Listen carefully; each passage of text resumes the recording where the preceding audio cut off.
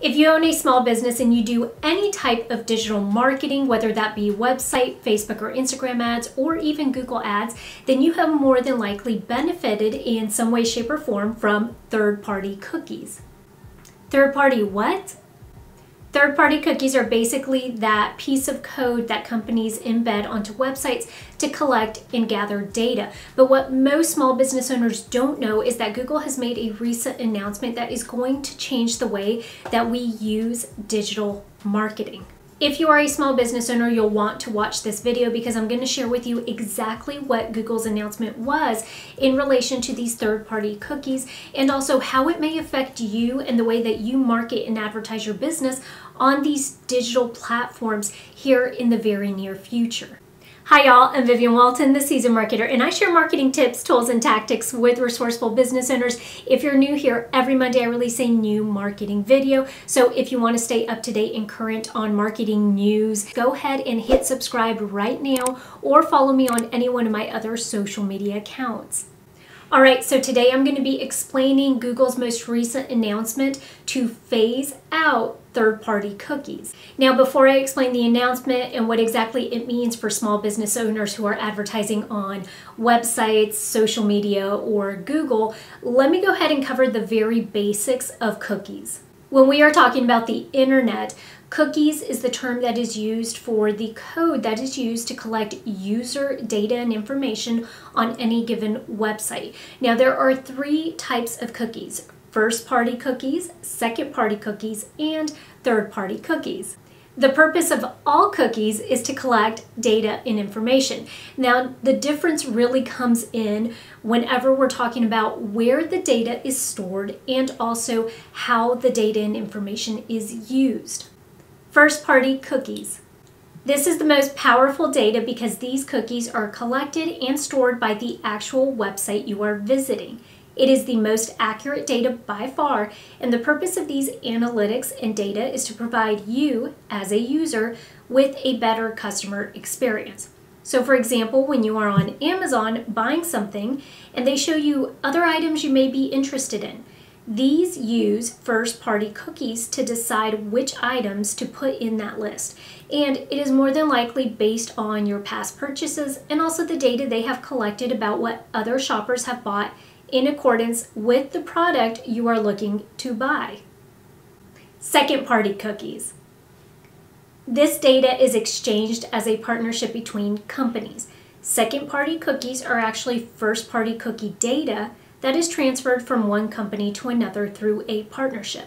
So for example, if I am a hotel chain and I collect first-party cookie data for people visiting my website, think names and email addresses, I can then form a partnership with a car rental company to share my first-party cookie data with them so that they may be able to use that data to specifically target ads to those people because they may be interested in renting a car. Third-party cookies. This is the least accurate type of data because it is created and gathered by websites that are not the actual website you are visiting. The best way to understand third-party cookies is to understand that the purpose of collecting this type of data is not to enhance the user's experience, but to track it and sell it off for purposes of advertising. For example, if you are on a website and you see this type of ad, this ad used third-party cookies to decide what website to place the ad and where. Advertising is the main purpose of this data collection.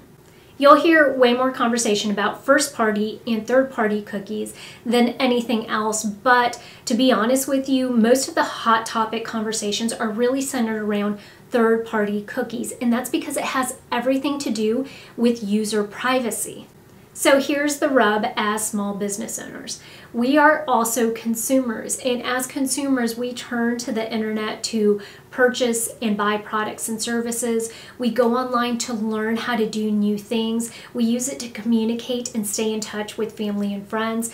But to some extent, we probably do not like the idea of being tracked online. Now, there is a part of us that has learned over time to accept that they're collecting data on us whenever we're using the internet. But I may be cool with you as a business tracking my online patterns and behaviors if it guarantees that I in turn get a more customized shopping experience. first-party cookies.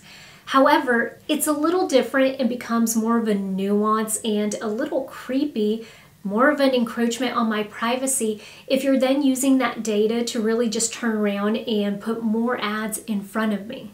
The conundrum is that as small business owners, we are also the ones that are placing some of these ads. We understand that there is value in collecting data and information that in turn we can use as business owners to really target and retarget our ads to the people that are going to need and want our products and services the most, our target audience. Now, on to the main reason that you're watching this video. Google has made an announcement that they are going to phase out using third-party cookies on Google Chrome.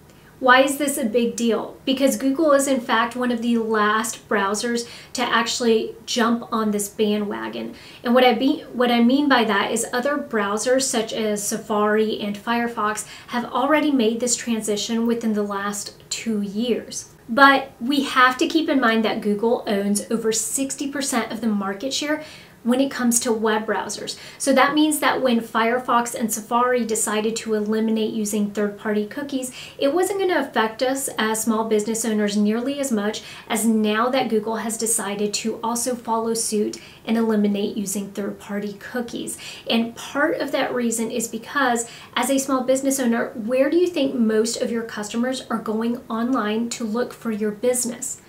Probably on Google Chrome. Google can't quit using third-party cookies overnight, so it is a transition that's going to happen into 2022 and beyond. But as a small business owner, you're probably going to start to see an effect on your end through some of these areas. In the next 18 to 24 months, you are probably going to see a shift or change in some of the digital opportunities that people are presenting to you as a small business owner. So for example, if you are using marketing agencies or advertising agencies to help you with some of these digital ad placements, if they are using third-party cookie data and that data is then eliminated and no longer available to them, they may come up with different solutions or offerings for you as a customer. So just be aware you'll start to see that shift or maybe a change in digital opportunities over the next 1.5 years to 2 years. Another change that you will see, and this one is almost hard to believe because we already think of Google as such a big machine, but Google is going to become an even bigger player in data collection and information. While Google has decided to get rid of using third-party cookies, they did have a solution, and their solution was actually to create what they called a privacy sandbox. Now, this privacy sandbox is a way for them to still collect data, it's just not identifiable data to a particular user. So what they're doing is they're using now an algorithm and data collection method to where it shows aggregate results and information for groups of people, and it's not identifiable down to one user. All right. So I want us to stop right here and think about this. The one company that owns over 60% of market share in web browsers is discontinuing third-party cookies, which means it's no longer going to allow other companies to come in and collect data and information on Google Chrome that they can then turn around and sell to advertisers. But instead, they're going to replace it with a privacy sandbox that is Google's own way of collecting data. And now I understand that they're saying it's not as identifiable as, what third-party cookies are doing, which is understandable. I think we all want to maintain some form of privacy with what we're doing online. However, in the same sense, what do you think Google is going to do with that data and information? They're going to turn around and pitch it to us as small business owners as a way to tap into our target audience and advertise to them. So in the sense, they are just creating or becoming larger in how they are able to use the data that Google Chrome is collecting. While a lot still remains to be seen on how this is going to change some of the advertising options we have as small business owners on digital platforms, I can 100% guarantee you that over the next 1.5 to 2 years, our digital space and digital advertising opportunities are going to start to look different. And so just be prepared for that, because it is going to shape and change the way that we are connecting with our audience online. If you like this video, remember that every Monday I release a new video with information just like this that could help you save time and money when it comes to marketing your business. If you haven't already checked out my website, go to www.theseasonedmarketer.com, where you can find all of my previous videos and also a couple of freebies for you to download today. Thanks again for tuning into another Monday Marketing Minute. I'll catch you guys next week, same time and place.